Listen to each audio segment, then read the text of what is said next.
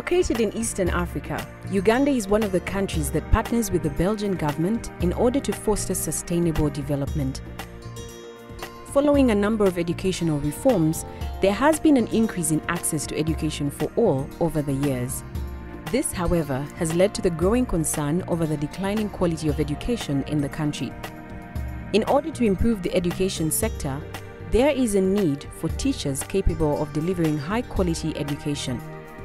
Through the Teacher Training Education Project, Enabel, the Belgian Development Agency and the Government of Uganda are striving to strengthen professional competences of secondary school teacher trainers and teachers graduating from national teachers' colleges of Kabale, Kaliro, Mubende, Muni, and Unyama.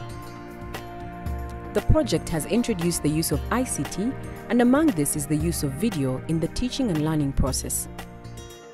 Offline educational resources are resources that we can access online, then we download, edit a bit, and then we begin using them for our teaching and learning practices. My students are more motivated and more focused, and they also they have also increased on their attention span, because you can see someone very eager and it is able to catch his interest.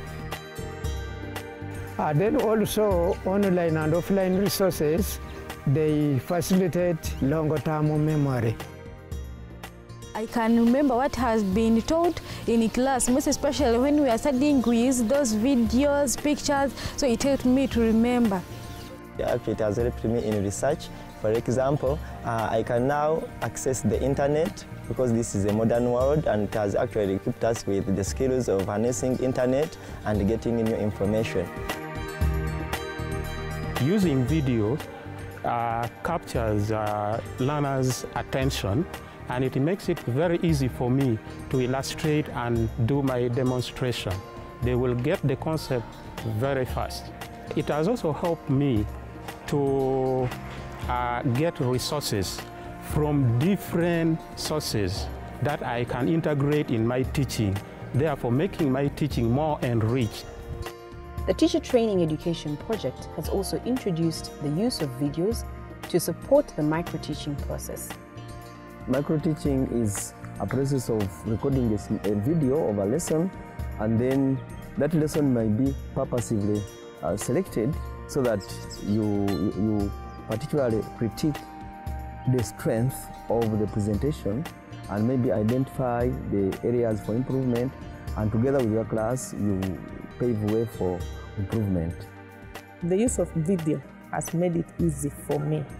When I want the students to practice a specific skill, I get a clip, a video of how that skill should be done. I play it, they watch it, then they practice it. I get the best practices of a particular skill, I showcase them, and they get to see them and they understand. And the good thing with the video is that I can replay it for as many times as the students need to master the skill. Micro-teaching is beneficial to me in that it has helped me to build my confidence, because now I'm able to stand in front of very many people, or in a big class, or in a crowd of people. Anyway, I'm able to stand in front of them and I'm able to talk to them. Most of us, we came here when we can't even stand, well, we can't vary the methods of teaching, but through micro-teaching, we've been able to learn different techniques and how to apply them. Because we are given a chance, even with student teachers, to apply them, and even our teachers help us. In order to use video in the micro-teaching, one should be having the skills of video coverage, editing, and also knowledge on how it's supposed to be operated.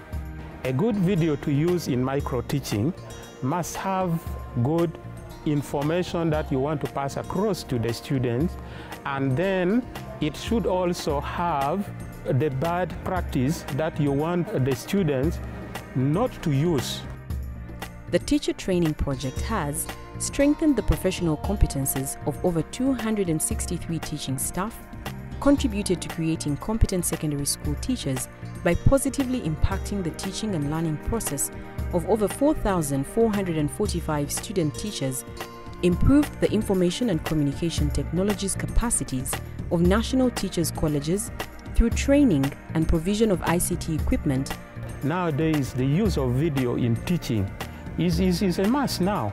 You cannot avoid it if you want to make your lesson rich.